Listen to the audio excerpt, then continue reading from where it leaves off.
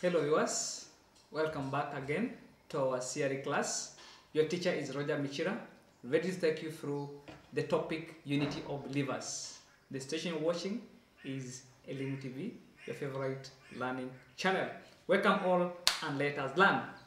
Now class, what do we expect by the end of the lesson?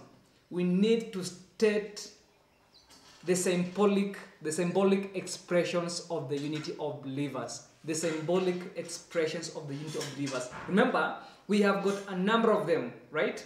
Talk of the people of God, right? Talk of the body of Christ. Talk of the vine and branches. Talk of the bride, right? Those are the symbolic expressions of the unity of believers. But now today, we'll get to the people of God. We get to look at who are the people of God. Who are they? Right? Good. Let us begin. Now, in 1 Peter chapter 2, verse 9 to 10, Peter talks about the people of God. Peter outlines the characteristics of the people of God. Now, what does Peter say who the people of God are? Now, using your Bibles, can you open your Bibles? Open your Bibles. 1 Peter chapter 2, verse 9 to 10.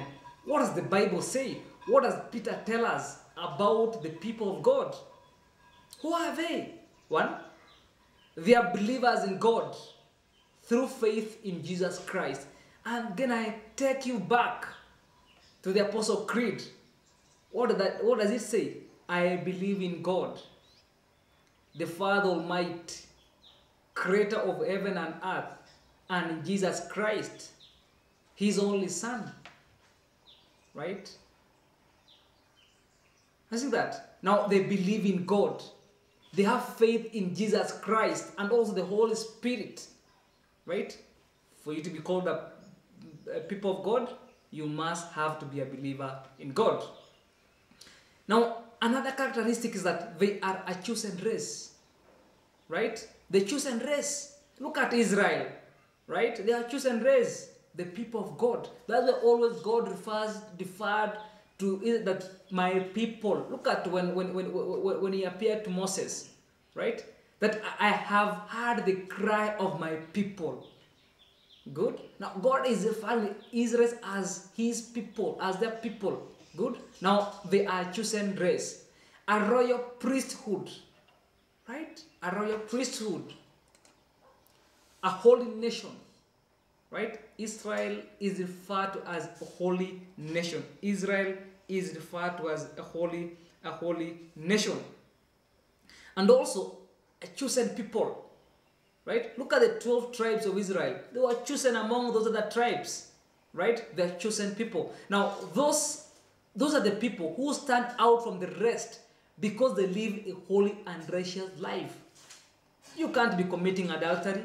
You can't be in idolatry, right? You can't be in secrecy. You can't be in necromancy, right? Then you say you're people of God. No. You must have to stand out from the rest because you are living a holy life, right?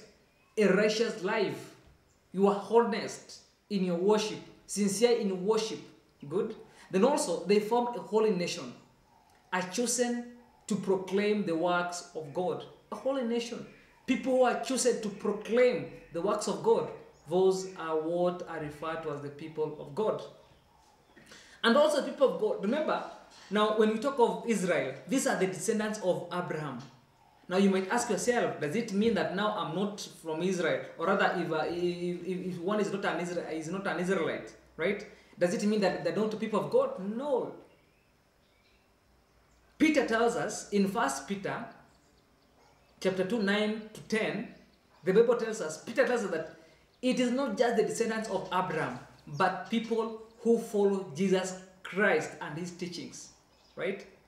You must not to be a descendant of Abraham for you to be called the people of God. No, those are people who also follow Jesus Christ and also his teachings.